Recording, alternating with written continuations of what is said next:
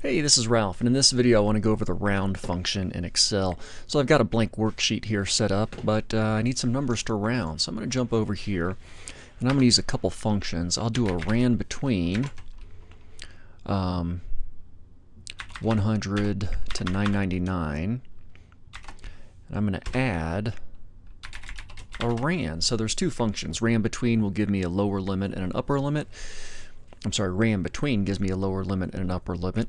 The rand function gives me a random number between 0 and 1. So if I press my enter key now, I should have a 3-digit number, point, and then some series of decimals. There we go. And I can just autofill that down. And then I can put my cursor on the border, right-click, drag away, drag back, copy here as values only. So I've locked these numbers in. So now I have a bunch of random numbers with a lot of decimal places.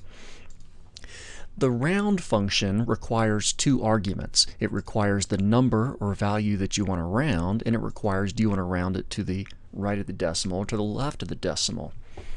So you can round a number to 0, and that'll round it to a whole number. You can round a number -1, and that's going to round it one place to the left of the decimal.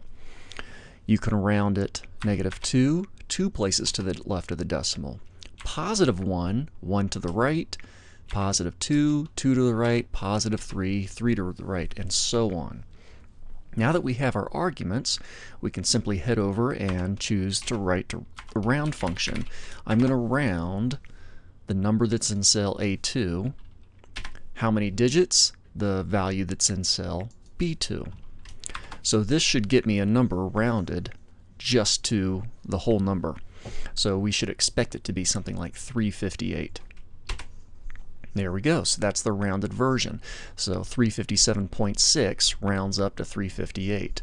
If this number was a 0.4, it would round down to 357.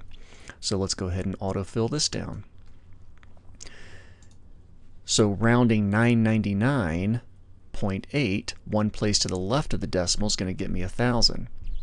Here we go. 855 rounded two places to the left of the decimal rounds up to 900. So if this was 849 instead of 855, what would you expect?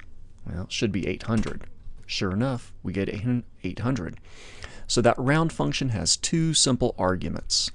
Now, if you start to memorize the round function, and I expect that you might, then you can start to do a lot of other things with it too. So instead of having to have our arguments in separate cells, we can just write equals round. Go ahead and round.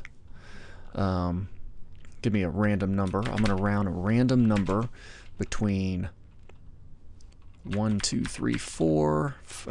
There's the 4, comma, 5, 6, 7, 8. So that's going to give me a weird number, comma, and then the argument that I want, I'm going to do -2 for two places to the left of the decimal. Close that parentheses, and now I should get a random number that rounds to some $100 value. Here we go, 3,900. It's my random number.